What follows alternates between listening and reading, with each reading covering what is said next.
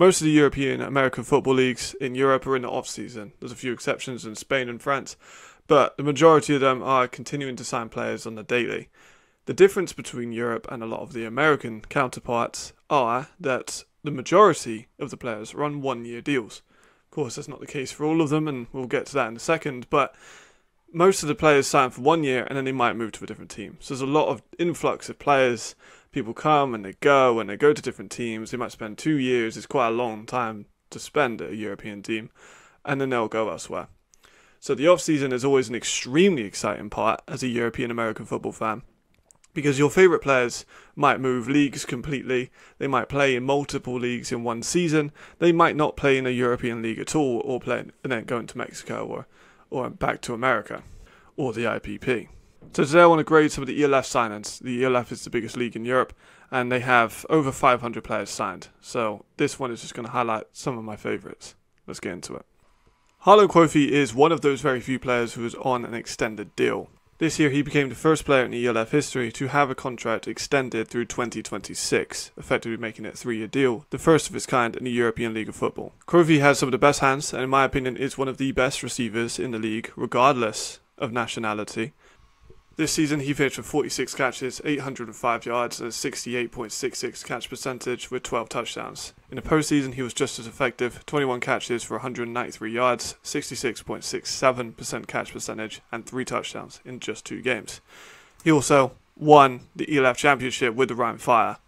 Harlan is an excellent player. He can go deep, he can come short, he has an ability with the ball in his hands, and is an elite blocking receiver and has some of the best and underrated block in the league. How many receivers do you know that have a pure highlight reel just for blocking?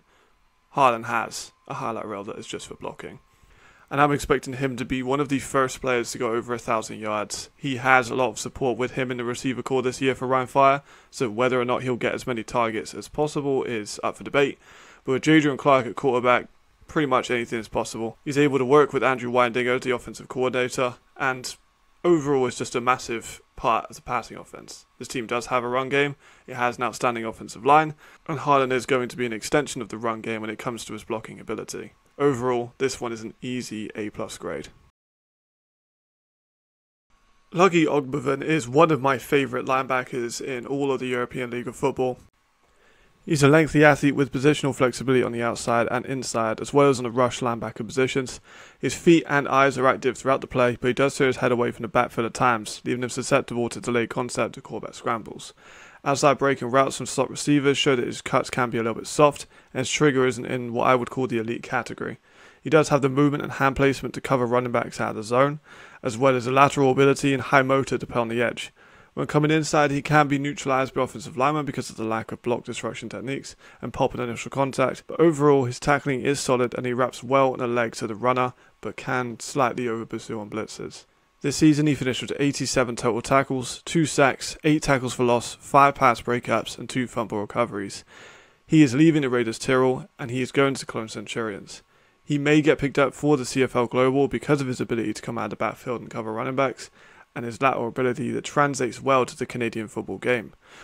If they can keep hold of Lucky, it's an instant A+ grade for me. He is one of the best linebackers in Europe. He is one of the best linebackers in the league. It's not very close particularly, and I would have him as my favourite European linebacker. Steven Nilsson, the offensive tackle from the Raiders Tyrrell, moving over to the Frankfurt Galaxy, is going to be the third person we talk about today. Steven Nilsson is absolutely ginormous, 6'7", 320 pounds, length, power, finish, good protection footwork in the pass and the run. He redirects well, he's aggressive, he's nasty, he follows through with his blocks, he can get downfield, he can play at right side or left tackle. If I'm being nitpicky, of course with his bigger frame, sometimes he can lose the leverage battle, but those instances are very few and far in between. This one is the best signing, possibly of any team, given their commitment to the offense this season, with Luke Zaradka, Platzkum at running back, Malik Stanley at receiver. They needed an offensive line to put that all together. Steven Nilsson is that guy to put it all together. You could argue there are not any offensive linemen better than him in Europe. Keanu Ebanks would probably be one to argue. You could have him at 1, you could have Steven Nilsson at 1. Either way, a premier offensive tackle in Europe. Because he isn't necessarily that old, he could be a plug-and-play player for the next 5 years on this offensive line. It's not really much of a question. This one's an easy A+ grade for the Frankfurt Galaxy. I love this signing, and I think that, for me personally, it's the best signing of the season so far.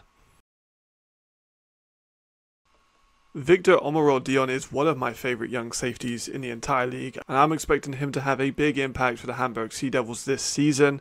Last year he kind of went under the radar, but still did manage a good stat line of 45 total tackles, 1 tackle for loss, 1 interception, 6 pass breakups, 4 blocked kicks, and a forced fumble. He's effective on special teams, he's effective on the run and the pass, he's ultra aggressive. There are still some technical nuances that he needs to refine, such as some of his trigger work and his hand placement. But as far as German safeties go, he is 22 years old and he has sky-high potential.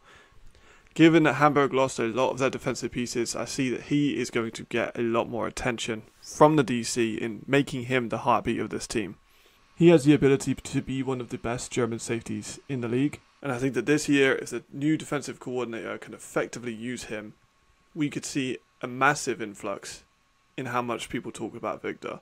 This one for me is a B+ grade. There's a round out of 4 players I'm going to grade today. There are hundreds more for me to go through, and if you are interested, I'm going to be linking my boards down below onto my quote fee. I'm going to be reducing the price down to about $5 a month to see my player positional rankings in Europe. So let me know if that's something you're interested in. This is a lot of fun to make. I'm an evaluator, so I do enjoy doing these kind of videos. And I'm looking forward to doing it outside of the ELF and outside of the German Football League and just kind of experimenting with different stuff around Europe. I'd like to get into some of the signings and introduce some Europeans and some Americans that a lot of the wider European audience might not know of. Because there are a lot of players outside the ELF that deserve a lot more attention. If you enjoyed this one, please like, subscribe, share around. Much appreciated. Thank you very much. See you later and goodbye.